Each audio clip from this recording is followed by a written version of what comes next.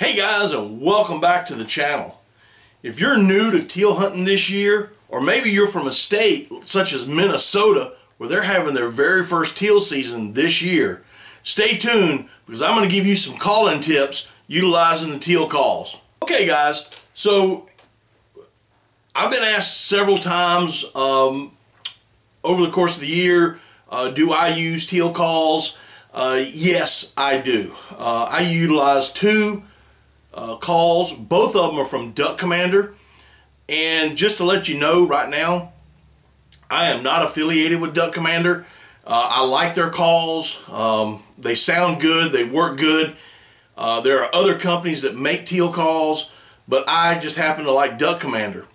So we're going to start with the first call. And this is the 6-in-1 call. It can do a pintail, a widgeon, of course the teal, and you can make a Drake Mallard sound out of it. It's a very versatile call.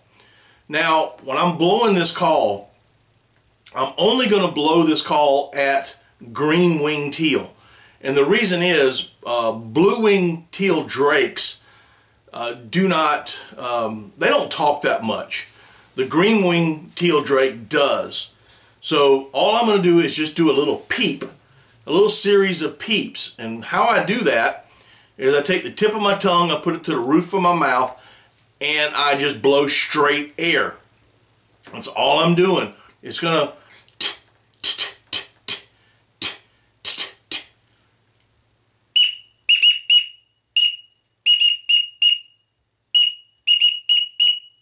and that's it. Like I said, the green wing teal drake he's the only one that's going to make that noise. I don't have cinnamon teal where I'm at in South Carolina, so I don't know if the drakes sound off or not. But I know if I've got green wing teal in the area, I am going to blow this call. The next one is the teal hen call. Again, this is made by Duck Commander. Now with the teal hen, your cadence is very similar to that of a mallard duck call, a mallard hen duck call. But it's going to be shorter and it's going to be more choppy. So it's almost like a laugh, if you can understand that. It's just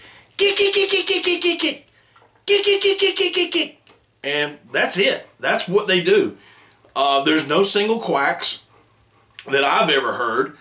They do not do a feed chuckle, and they don't do that long drawn out hail call that you will do on a mallard call. It's just very, very short, very choppy.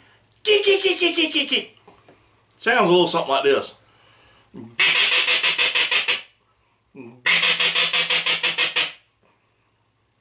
And that's it. Now, I utilize that call when I see the teal off in the distance. I want to get their attention. So I'll hit that 3, 4, 5, however many times I think I need to do it until they start getting closer. So once I get them to turn and come in, what I'm going to do next is just a little, what I consider a choppy quack or a fast quack. She doesn't do a single quack. She just kind of does a little choppy quack. It's a little bit slower than the call that I did before, but it just kind of goes a little something like this. This is when they're all coming in.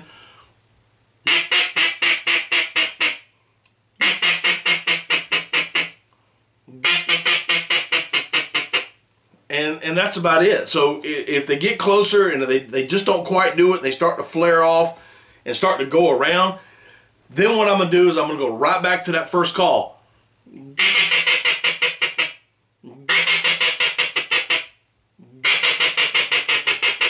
And as they get back a little bit closer, then it's just going right back to the same thing.